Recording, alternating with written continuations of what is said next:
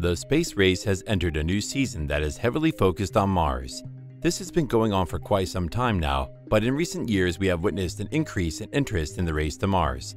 The galaxy sits at a crossroads of countless impossibilities, imprinting every living form in beauty beyond comprehension, making itself impossible to understand, explore, and conquer. It is no place for the feeble-minded. Only the brave and strong-hearted can step into this territory. To whom is it worthy enough to behold this challenge? At the forefront of this race is Musk's SpaceX and America's space agency NASA. NASA and SpaceX suddenly changed plans to land on Mars. What surprises will happen? SpaceX was established to set up civilization on the Red Planet. NASA, the former rulers of the space industry, has laid out some plans to land on Mars. We will dive deeper into the plans of both companies for human life on Mars in this video, as well when they hope that the vision will be accomplished, which turns out to be sooner rather than later, so stay tuned. While other billionaires are seizing the opportunity to profit from the newfound world appetite for space travel, Elon Musk has a more definite, involved approach to the concept, unwavering in his vision for his company of building sustainable life on Mars and using the rocket ship Starship as an interplanetary transport. The goal for Starship is for it to transform into something as common as commercial air travel.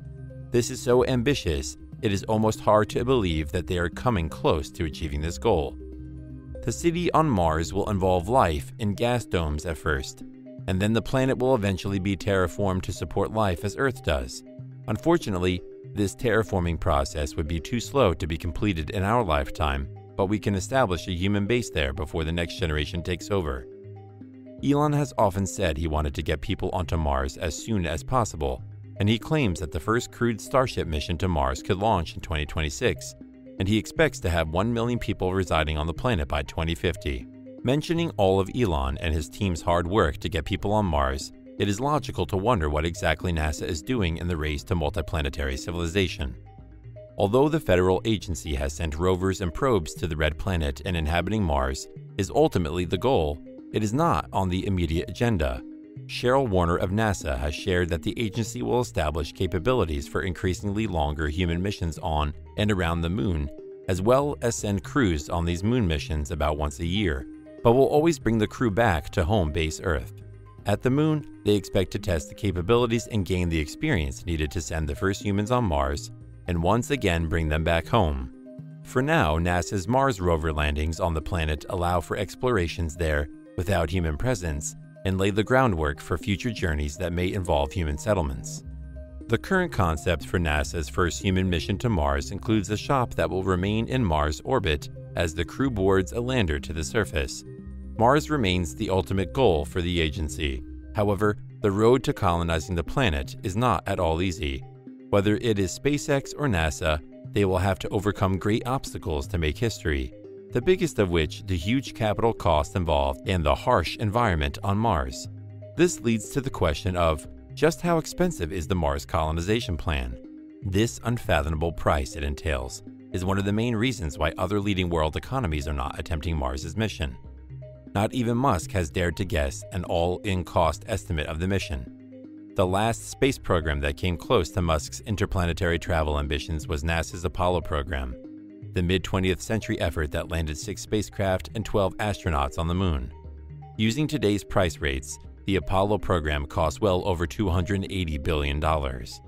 In some years, NASA was using up more than 4% of the entire national budget. In more recent years, the space agency has received less than half of 1% of the federal budget. The agency, however, is mapping out its plans to return man to the Moon and eventually land them on Mars, but they have not indicated just how much this will cost either. Billionaire business mogul Musk's wealth is currently valued at around $222 billion, thanks to the success of the stock of his electric car company Tesla. His other businesses, PayPal and SpaceX Starlink network, albeit in beta testing, are expected to yield enough profit to fuel his Mars project. The company also has steadily raised funds from banks and venture capitalists over the years to fund both Starship and Starlink projects simultaneously. At the moment, though, no one can truly tell just how much finance the Mars program will require ultimately, as even if both companies are capable of space travel to Mars and back and setting up base at the Red Planet, settlers will need airtight habitats to shield them from toxic air and the deadly radiation that rains down on its surface. This leads to the second constraint, the harsh planetary environment. Beyond toxic air and poisonous radiation, difficulties and hazards also include low gravity, the isolation that accompanies Mars's distance from the Earth, lack of water, and cold temperatures. Discussing this in a very encouraging mini-speech, Musk says, "It is not for the faint of heart. There's a good chance you'll die, and it is going to be tough going, and it better be pretty glorious if it works out." The SpaceX website says that Mars is 140 million miles away from Earth, making it Earth's closest habitable neighbor. The planet is about half as far away from the Sun as Earth is, making it still have decent light. Regarding the cold temperatures, SpaceX believes that they could easily warm up the planet. Musk does have a plan for making this planet an attractive destination for long-term living. Terraforming. Terraforming is the hypothetical process of making a planet or body similar to Earth. In theory, SpaceX could warm up Mars by blasting both holes of the planet with pulsing nuclear missiles to create tiny artificial suns that will warm the planet and induce an Earth-like atmosphere. Terraforming Mars will be possible by nuking it with 10,000 nuclear missiles. But doing this will use up almost all man's supply of nuclear weapons. Not such a bad thing for humanity, to be honest. Musk has also acknowledged that the process of terraforming will be extremely intensive, but they are not willing to give up the idea. The concept is so ingrained in SpaceX's lore that they even sell t-shirts on their website that read "Nuke Mars" and "Occupy Mars." Musk himself is frequently seen sporting one of these t-shirts now and then. NASA has said that it is not possible to terraform Mars with today's technology, negating SpaceX's plan and subsequent effort in that area. In a study done in 2018, researchers pointed out that the planet does not retain enough carbon for oxide that could practically be put back into the atmosphere to warm the planet.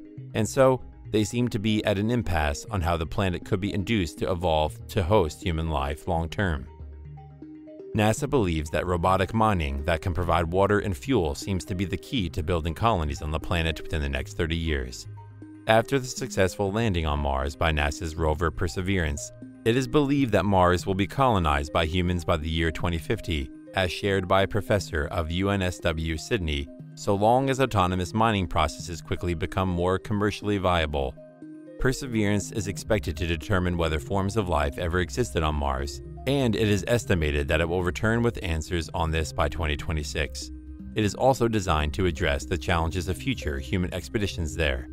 Regardless, Musk remains steadfast in his views. At an awards show webcast in December 2020, Musk said that he is highly confident that SpaceX will land humans on Mars by 2026, and that the most important aspect is establishing Mars as a self-sustaining civilization. While both companies seem to be planning their progress with similar timelines, it will be most interesting to see which of the two will first arrive at a breakthrough in landing and settling mankind on Mars. What company do you think will win the race to Mars? Will SpaceX be able to establish a base for the evolution of humans into a multiplanetary species? How soon do you see NASA exploring Mars? Let us know what you think and your ideas about all of this in the comment section below.